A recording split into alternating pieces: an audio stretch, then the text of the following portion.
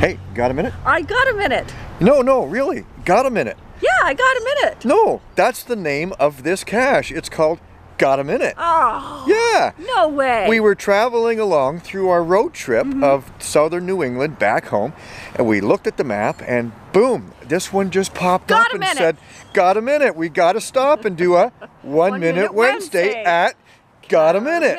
So remember, one cache, 1 minute. Cue the title and start the clock.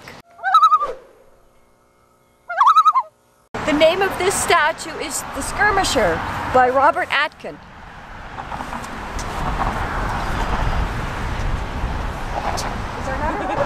The cache got its name because this is a Minuteman. Yeah, the Minuteman soldier. Wait a minute, there. The Minuteman statue was relocated several years ago to its present location near the South Washington Street Bridge. This 3-span lenticular truss bridge is one of the longest surviving lenticular trusses in the United States. The bridge is open to pedestrian and bicycle traffic. It connects Binghamton to the south side. Walk across the bridge and enjoy the view of the Susquehanna and the Chenango rivers. The Susquehanna and the Chenango rivers. Say that 3 times fast. The Susquehanna and the Chenango rivers. Susquehanna and the Chenango rivers. Susquehanna and Chenango rivers. Can't forget to find the cache.